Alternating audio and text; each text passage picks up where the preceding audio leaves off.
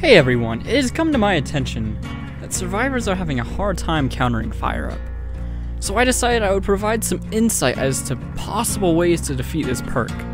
I have many hours with this perk, and I can safely say that crutch perk fire up is incredibly powerful and has won me many games. When used in the hands of a skilled killer, it's impossible to win.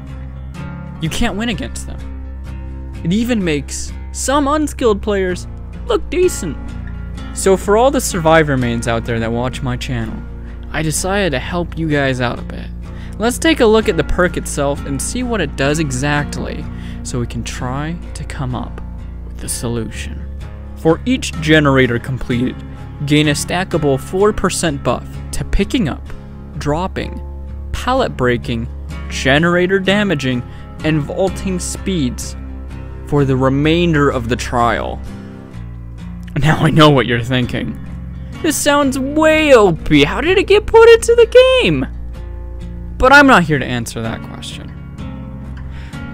So this clearly activates after generators are finished. So how can we avoid this? Simple. Just don't do gens.